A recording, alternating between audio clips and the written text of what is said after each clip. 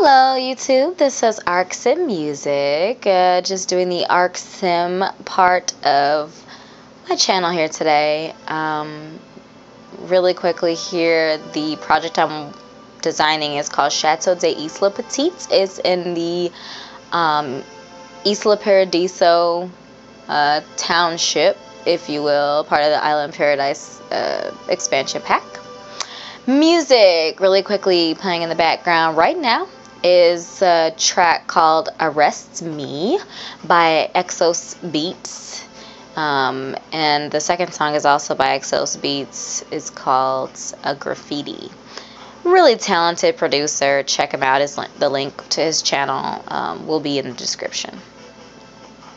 So for this project here, just working on this neat little house on a really small lot. I wanted to challenge myself, so I am using a quite petite lot here. I'm working on the exterior right now. I know I wanted a basement garage. I kind of wanted this look kind of little entry court thing here. The roof sucks right now. It does change probably like 30,000 times. I do have, along with the basement garage, a little kind of basement area that ends up being kind of a workspace for your creative sims. The thing that I find extremely interesting about architecture and interiors and even urban planning and urban design, which is what my education's in, is the kind of conversation that they have between each other. So the interior, and they usually think like the interior hears from the exterior and the exterior influences the interior, but they really play on each other. And you kind of see that as we move along here in the video. And right now just working on the layout of the space, the upstairs, kind of carving out the bedrooms here, where the bedrooms, bathrooms, and closets and stuff are gonna go. In total, it took me about 3 hours to finish this lot, which I'm not really sure if that's a long time. I do like taking my time when I design, and I kind of get in my zone and lose track of time, but recording my process, it really kind of showed me how long it really does take me to do things. And this isn't a very big lot at all, so some of my bigger lots take days.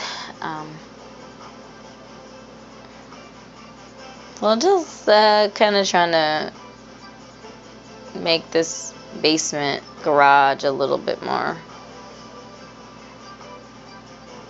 flush. I was going to add an observatory in that top level there and put like a telescope and stuff, but then I decided that it wasn't necessary.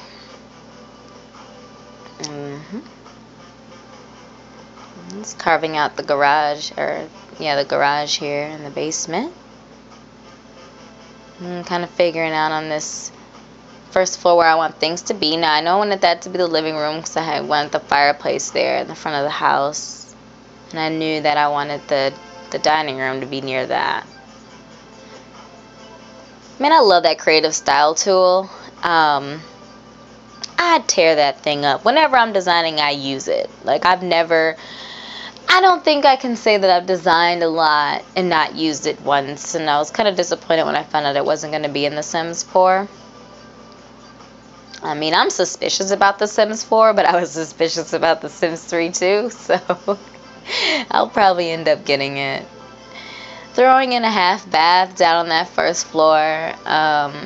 In real design as well as in sim design, it's always nice to have a place for your guests to go to the bathroom where they don't have to walk through your whole house. So I like throwing that little half hole in there. It's also a really good way of dividing the space up as well. I'm just working on that kitchen area. It is a really nice size space, and in the kitchen area is kind of where you see that the interior is influencing the exterior. So I did delete those two windows and add one of those little high windows up there. Still wanted a window there, still wanted to let some light in, but needed more counter space. And throwing in this island here to break up that big, large expanse of space there, which was, and it's also kind of a little neat eat-in area that I kind of liked. Now I finally came back to the roof. Roofs are one thing that I just loathe them and try so hard to ignore them, and never works. They always demand their attention, so that's the final one I came up with. I probably was working on that forever.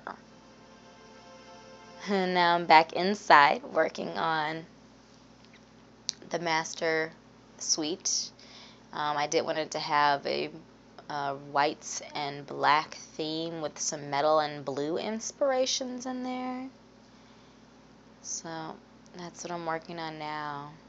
And that's why I love that creative style tool, because you can use that same bed in every room, but still each room can still have its own like identity. I'm bummed about that. You can probably tell. I'm not gonna keep complaining about it because, like everybody else, I'm probably gonna end up buying The Sims 4 anyway. I'm hooked. I'm addicted. I really think that closet's a neat idea. I got that from Krill Sims 3. One of his designs. I don't know if he was the first one to come up with it, because I've seen it in a lot of other channels, but it's a really kind of neat way to have a closet, have that realism there, even though it's not functional. I really like the way that bathroom turned out too. Now we're working on the second room, which is a little girl's room. It's gonna have a lot of pink inspirations in there.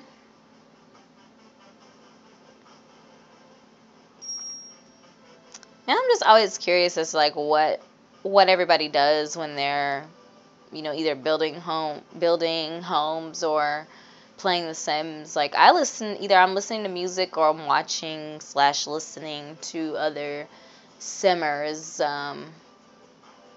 either design or let's plays. I hardly ever do it in silence. I hardly ever play The Sims in silence. Sometimes when I'm actually playing The Sims, like actually playing with The Sims and not building, I do like to just listen to my Sims talk. Listen to their Simlish. I forgot to put curtains in the master suite, so I went back to do that.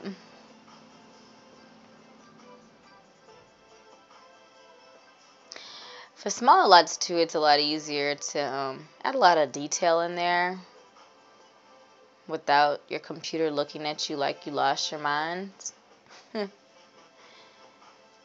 So this is the third and final bedroom. It's supposed to be like a little boy's room.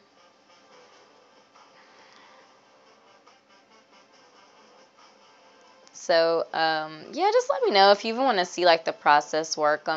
A lot of other videos actually don't really have process work. Some of them will, a lot of them don't, just because it actually takes me longer to design like that, and put the videos out. It takes longer to do that, and it's kind of slows my computer down a little bit. But just let me know if you like seeing that, if you really don't, because that'll save me a little bit of time, be able to put out more things, in theory anyway. So in our process video here, we're down on that first floor, just kind of finalizing things, picking the final flooring, final wall, coloring, using that awesome creative style tool to make everything kind of look like it all belongs together. Switching some stuff up there. And that we're working on the den area, which I think is kind of neat. It's kind of separate from the living room, which the living room has like it's kind of like the formal living room. It's kind of separate from that. It's more like a den. Now we're going down to our lower level here, just adding in like a little kind of creative studio for your sculpting Sims, your artistic Sims down there. And we're kind of coming to the end of the process work here, so we are going to have like a little walkthrough video at the end here. And just thanks so much for watching. I really do appreciate your input and support here. And I added a winery down in the actual basement because I love them. Again, thanks a lot, and I hope you enjoy the remainder of the video here.